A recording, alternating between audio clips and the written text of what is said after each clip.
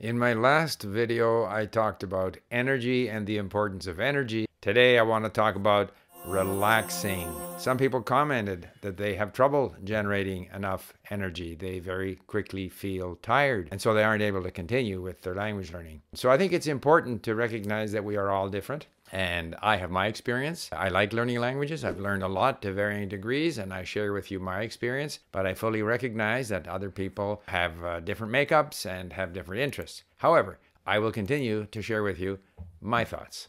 I think it's important that we vary intensity and relaxation. We need both. We very much need intensity. I have found that if I'm going at a language, I want to have a certain amount of intensity. This will vary. When I was learning Chinese back in 1968, that was my job. As a Canadian diplomat, I was paid to learn Chinese. So I went at it full time, 3 hours a day with a teacher one-on-one.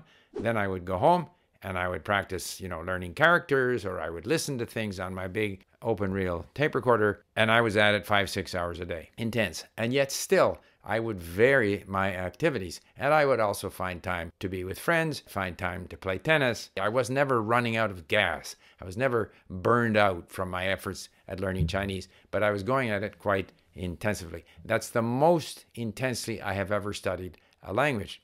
Now I learn languages for fun. So I might go an hour or so a day on my iPad using Link, looking up words or listening to things. But the important thing is, in my view, that when I find that, say, I've been doing something on the iPad and I feel, I'm tired now. I've been doing this for half an hour, for an hour and a half. Stop, okay? And it's perfectly legitimate to stop. You shouldn't push yourself beyond the point where you're starting to feel that it's a chore. It shouldn't be a chore. And what makes it not a chore is if you do activities that you enjoy doing and that you vary these activities. So right now in Arabic, I'm listening to interviews in Arabic. In particular, I'm going through an interview with Carlos Ghosn, who was the Lebanese, Brazilian, French president of Nissan in Japan, amongst other things in his career. And it's a very interesting story, and he's a fascinating person to listen to in 4 languages. And of course, on YouTube, I can find his interviews in different languages, and the Arabic ones, I bring them in and I study them on Link. But I do them, I enjoy them, and to me, the important thing is that I am active. Now, another aspect of relaxation, and I liken sort of language learning to long-distance running.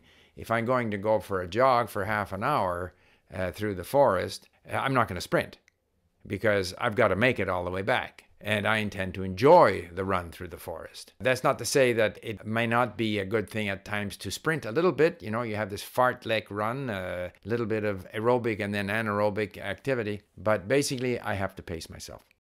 Another thing about pacing yourself is that you have to have good sleeping habits. Again, easily said, there are some people who have trouble sleeping. I certainly never sleep through the night, but sleep is where we kind of consolidate the things that we've been learning. So I sometimes hear people say, well, I'm going to put my Spanish or Chinese on and fall asleep listening to it, and that way I'll learn it while sleeping. All you do is ruin your sleep.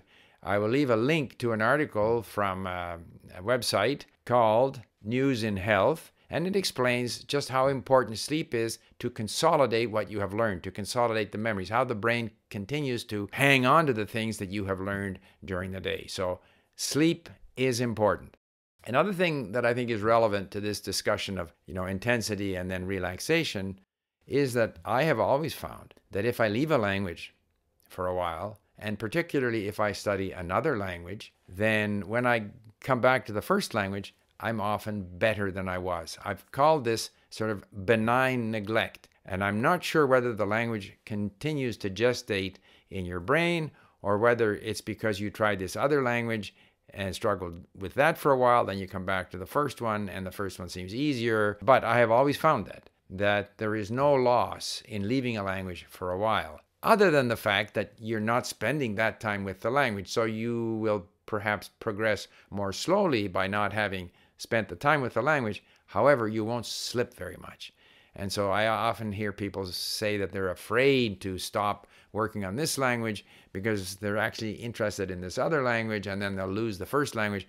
I've never found that to be the case. I think we can vary intensity with periods of benign neglect where we don't do anything and we don't suffer that much. And if we come back refreshed, then so much the better. And now it's important to remember that when we're studying, we shouldn't be too fussed. And I mentioned this in the last video about energy. We shouldn't be too fussed about how much we're learning. Like, I've got to learn this, and I have to go through all these flashcards, and I have to do this and that.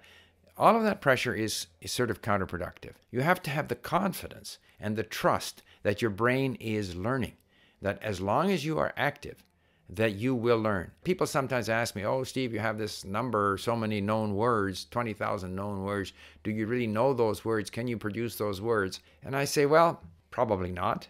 However, it reflects the fact that when I see that word on a text in LingQ, I don't save it because I understand it in that context. Eventually, I will be able to use it, but no guarantees. However, those statistics, known words, number of links created on LingQ, hours of listening even, all of those are measures of your activity. Because the most important thing is that you stay with the task and remain active. Don't put pressure on yourself. Don't force yourself to do activities that you don't like to do. Don't do things that are likely to make you run out of energy. Vary the activities, vary studying hard with relaxation. By all means, find someone, if you can find someone to talk to in the language, and that if it's a low stress environment, that's all good. So I think we don't all have the same level of energy. We should all be mixing in periods of relaxation. We shouldn't be afraid either to relax or to study another language. We should apply the level of energy that we have and do things that either require less energy or give us a sense of energy. And part of that is to give yourself credit for what you're doing. And mainly that means give yourself credit for being active, remaining active in learning the language. Thank you for listening. Bye for now.